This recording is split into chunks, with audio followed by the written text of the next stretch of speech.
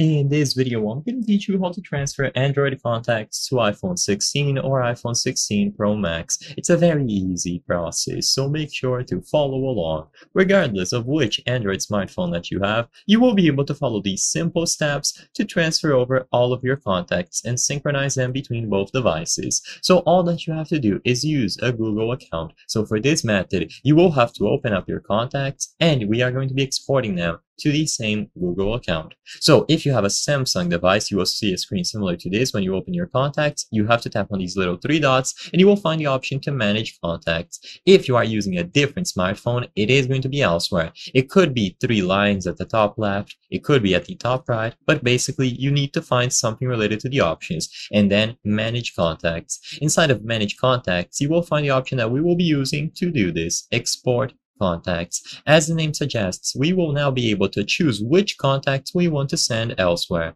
This will allow you to pick individual contacts that you would like to export, so just tap on any necessary contacts and you will be able to export them.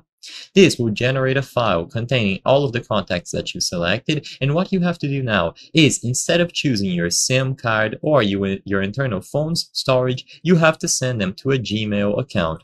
If there is no Google account on this list, make sure that you connect one to your phone through the settings or the Google app.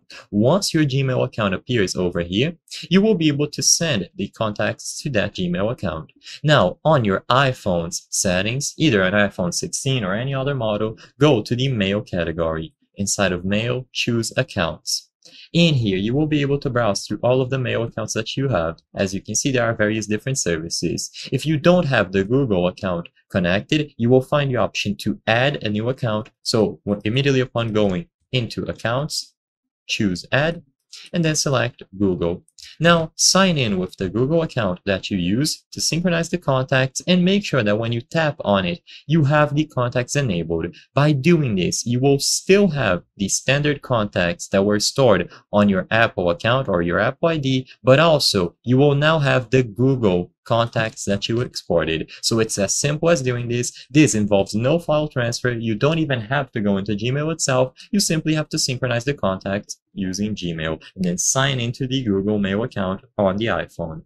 I hope I was able to help you on how to transfer Android contacts to iPhone 16 or iPhone 16 Pro Max. If this video helped you, please be sure to leave a like and subscribe for more very easy tips. Thank you for watching.